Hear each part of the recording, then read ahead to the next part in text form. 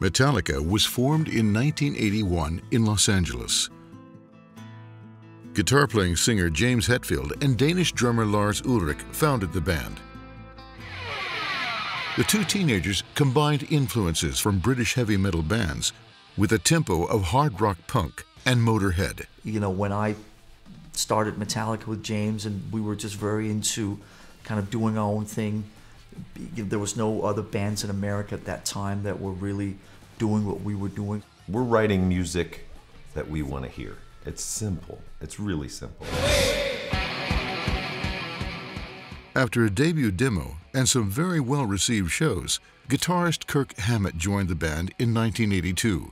I come from a generation of musicians that valued spontaneity and valued improvisation. Metallica became known for their fury and often complex song structure and serious lyrics. I will, at times, sit down and just write out like stream of consciousness. I think the one thing that makes me proud, mostly when people talk about Metallica's music, is that it's got a sound all its own. Kill 'Em All was a groundbreaking thrash metal album.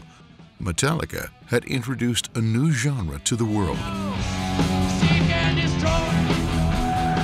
So tonight we have fun together with some new songs and old songs. But what made Metallica's fan base expand beyond comprehension was the album Master of Puppets. It remains one of the most influential heavy metal albums of all time. Their first music video also underscored Metallica's thorough uniqueness. Now the world is gone, I'm just one.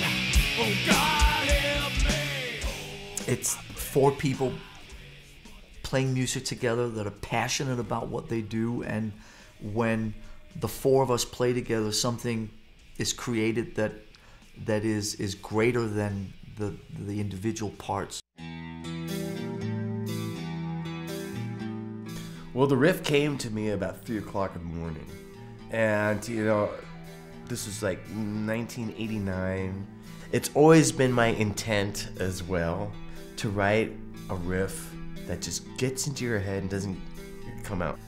Lars heard it and then suggested that, you know, just repeat the first part like 4 times instead of once.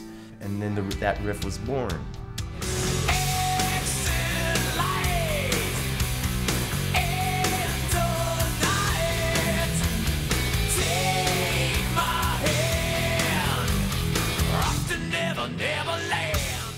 The album Metallica, or better known as the Black Album, is one of the biggest selling albums of all time. It brought Metallica up to the entire mainstream's attention. And nothing else matters.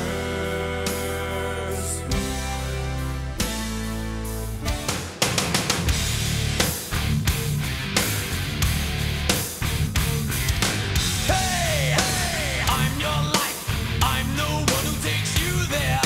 Anywhere I roam, where I lay my head is home there. Then, the band stepped away from its typical metal sound in the mid-90s. Just like the curse, just like the stray.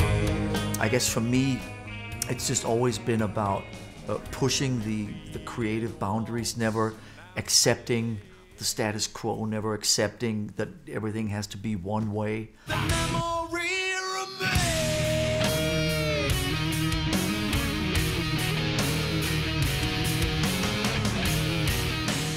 I think the anger comes from a lot of it is a defense mechanism. You know, it is. That's my first reaction to most things. Saint anger around my neck. You flush it out. You flush it out. Anger around my neck. One of the things that's interesting about you know, the music of Metallica is, for the most part, it ages well. Robert Trujillo joined Metallica when the band was going through changes. Death Magnetic in 2008 was the perfect fusion of Metallica's early past and their increasingly experimental future. When you stand up and feel the wall. With Hardwired to Self-Destruct, Metallica was back to its roots of thrash metal, the genre they created 35 years ago. Why to self-destruct?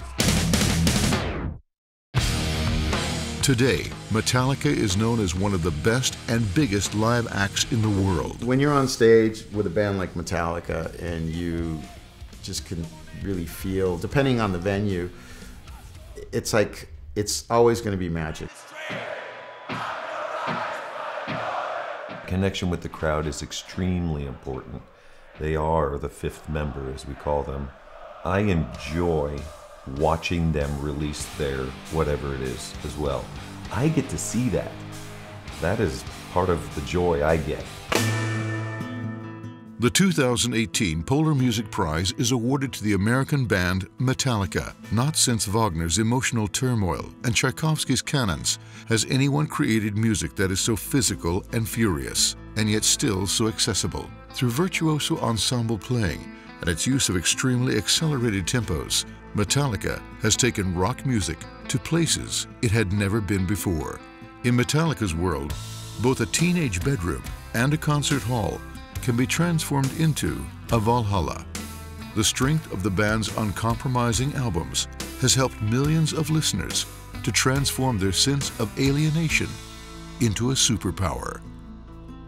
We're very appreciative to be this year's winners of the Polar Music Prize. So it's very cool, and we look forward to coming in the middle of the summer to Sweden, Stockholm, and being a part of all this. So thank you very much. Hey there! All four of us here are Metallica. And we are extremely proud, grateful, and honored to be this year's recipients of the Polar Music Prize. Thank you very much. Tack så mycket. Tack.